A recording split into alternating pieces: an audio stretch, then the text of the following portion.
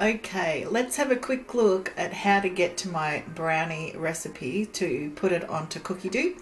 So all I've done is opened the front page of Becs Table. So just if you don't know where to find that, just Google Becs Table and it will come up.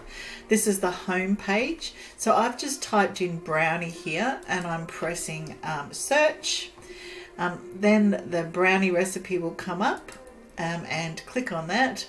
Scroll down until you get to jump to recipe, click on that, and then scroll again and you'll see this one here, which is click this link to add this recipe to your Thermomix. Click and there you have it.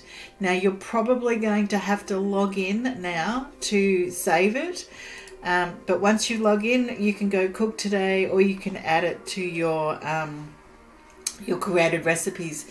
So that it doesn't take up space on your 100 recipes, I would suggest that you just remember where this is and you can cook it whenever you like by pressing cook today. Easy.